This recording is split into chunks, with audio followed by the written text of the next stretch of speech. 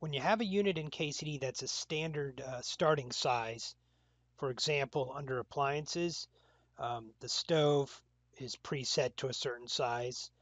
You could click once on stove, let go of your mouse button, your left mouse button. You'll notice the cursor arrow change to an up and down arrow. Now, I just get it next to the unit I want to put it next to, hold my mouse button down, don't let go. Now notice it's on the wrong side, the ghost image. If I pull a little left, it shifts over, and you'll notice that it can jump back and forth depending on which side of it I want to put it on. And I can let go, click OK, and it just puts it there.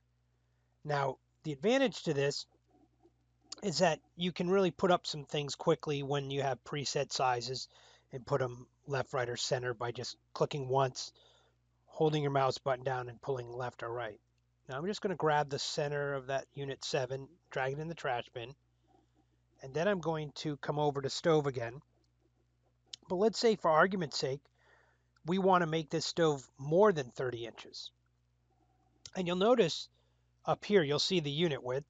So if we go just a little past, and I'll show you how that works again, stove, we go here, click. If I take my mouse and I go past that line right there, it starts to drag. And as I do that, I can look in the upper right corner of the screen to make it the size I want. I'm just going to 36. If you look in the upper right, just below add wall and add island. Now I let go, click OK, and I have my stove there. Now what I might want to do is come over to, or come back up to the top cabinet. Here's one that's got for a refrigerator, here's one for a stove, and here's one with a hood already on it. Now we have custom hoods that are in a different section under wood hoods, and there's other metal hoods you can get in KCD. But I'm going to go with the stove hood here. It's 30. I'm going to make this 36, and I'm going to go next to 7. I'm going to go center on and click OK. Now, let's say we have a top cabinet. I'm just going to single click, hold my mouse, drag in the space. That works really well. Click OK.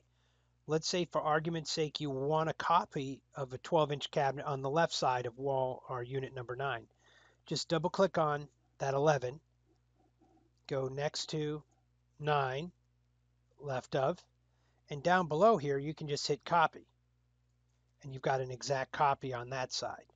And then if we want to come down to base cabinets, well, I can just go to base cabinet. I could go 12 to match it up, and I could actually center it because I'm going to center it the same size there on 12. Click OK, and it's just another way to locate things.